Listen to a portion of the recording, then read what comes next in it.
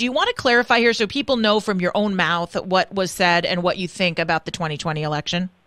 Sure, and thank you for giving me the opportunity. I also would recommend that you take a look at an article in Newsweek that came out yesterday written by Paul Bond, because he called and asked me the same thing. Do I believe that Joe Biden won the election fair and square? Give me a mulligan on that one, Jen and Grant. No, I don't.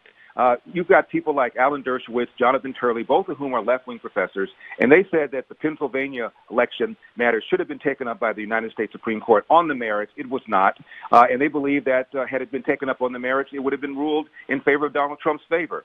You've got the Wisconsin Supreme Court voting 4-3 against taking up the challenge on the merits, but the Wisconsin Chief Justice wrote a very strong dissent that it should have been taken up on the merits. You've got the Hunter Biden story that was suppressed by Twitter and by Facebook.